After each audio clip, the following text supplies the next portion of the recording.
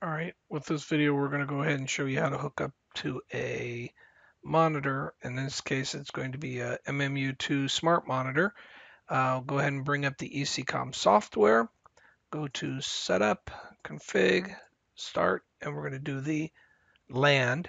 So if you notice IP is not there, I'm going to do a search. When you do the search, usually what happens if you have connected to the unit and everything's good, it's going to give you a MAC address, it's going to do this. The not responsive, this all happens if you notice, and then now we're there. I'm going to double click on this, go back and wait for it to populate again. And you don't want to double click, you want to single click. And in this case, I did. I'm going to hit config device. And here you can go ahead and change your IP if you'd like. It's pretty easy to do. You just go ahead and change it to whatever number you want. Let's say I want to go 0.55 and I have too many dots. Let's go 55. Hit set and I'll go ahead and do that. But before I do that, the other thing you can do is actually do it with a browser.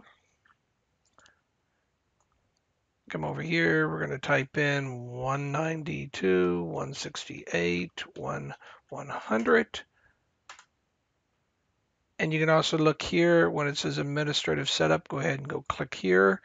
The password is not set. It's defaulted to nothing unless you put in a password. So from the factory, we don't put it in. In this case, I do for mine. And then here's how you set everything up. Here's how you set up your password and your username.